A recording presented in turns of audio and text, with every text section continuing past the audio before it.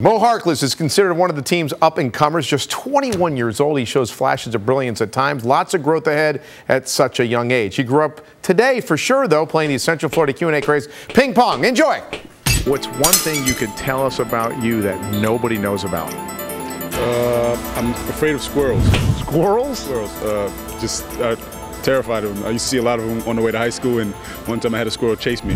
That is the most unique answer I've ever had for this segment. It's different. It's different. Best thing about being an Orlando Magic basketball player is what? I get to do what I love to do for a living.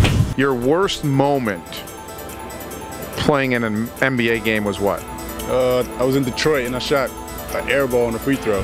If you do that a lot, you're out of the league. You know that. Yeah, it wasn't fun. Mo Harkless has played the Central Florida Q&A craze ping pong. He hates squirrels. Do you feel any better about your day? No. Squirrels. He's 6'10". What's a He's squirrel? 21 years old.